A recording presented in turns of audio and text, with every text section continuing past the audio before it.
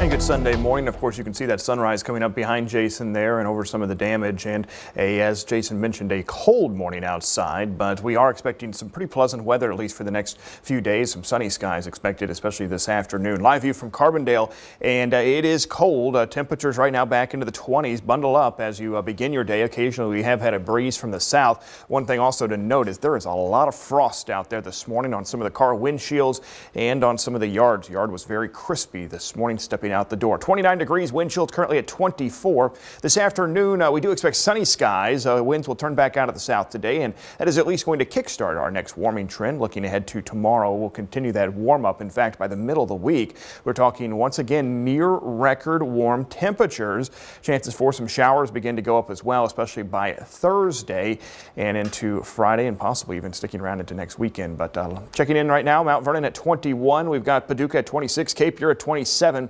Sikeston at 30. We've got 25 right now in Poplar Bluff, and we are really underneath some of the coldest air as we've got 28 in Evansville, 26 right now in Nashville. To our north, St. Louis is at 35. Big Doma high pressure taking control across the central U.S. as it starts to pass on by. That's why our winds are going to turn back out of the south on the western side of that. And again, clear skies. We expect a lot of blue sky through the afternoon hours. This is cooled air, but it is dry air that is in place. This afternoon, we do expect temperatures to warm up into the lower 50s, actually above average once again for this time of year. Winds today will cooperate, only up to about 10 miles per hour.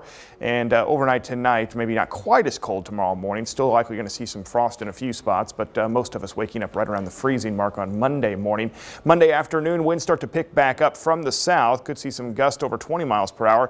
And we're talking temperatures then back into the mid 50s. About 55 in Mount Vernon on Monday, 55 as well into Harrisburg, and 56 Monday afternoon into Carbondale. Big Doma high pressure will take control, sends the jet stream back to the north, and here comes some warmer air taking hold as well.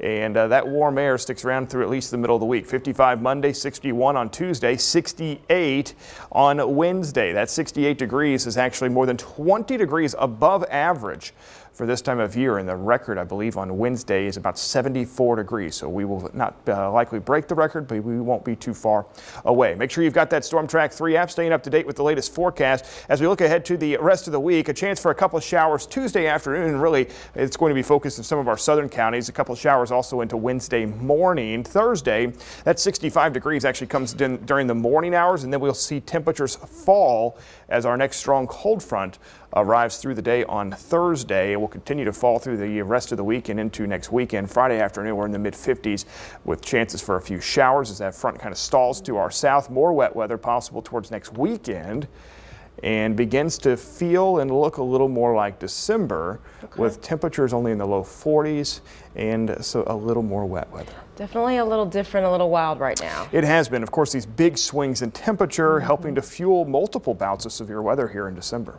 All right, thank you.